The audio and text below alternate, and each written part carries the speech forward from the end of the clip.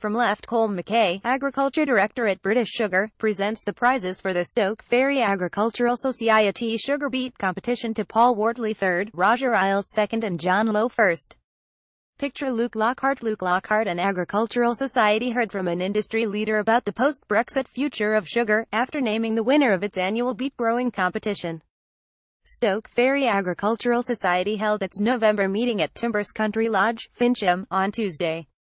After Jon Lowe, manager of the Wales Family Partnership, Eastgate Farm, Marham, took the Arthur Gilmore Sugar Beet Trophy for his 8.704 kilograms beet, of the Flixter variety, members heard from Colm McKay, Agriculture Director at British Sugar.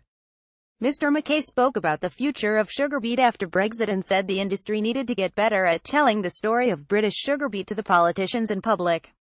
There are 3,500 farmers growing 100,000 hectares of beet, he said, which is worth £700 million to the British economy and supports 9,500 jobs.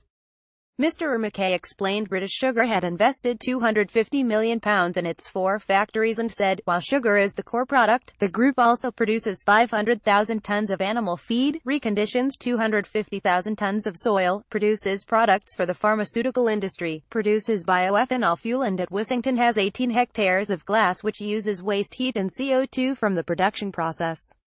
The Society discussed some of the needs of the industry post-Brexit to keep a level playing field, which included no return to the 1970s quotas within the UK market which could penalise consumers.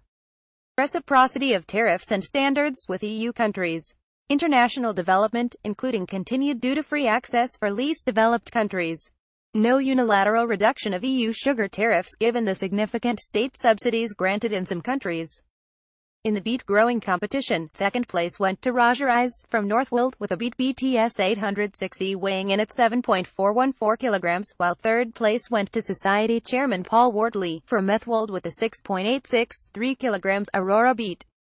Nick Martin, from Bexwell, still holds the record for the heaviest sugar beet, a Trinidad, grown in 2009 which weighed a whopping 13.314 kilogram. The next meeting is on Tuesday, December 5th, at Royston Park Golf Club at 7:30 p.m. when the Society will hold a quiz night.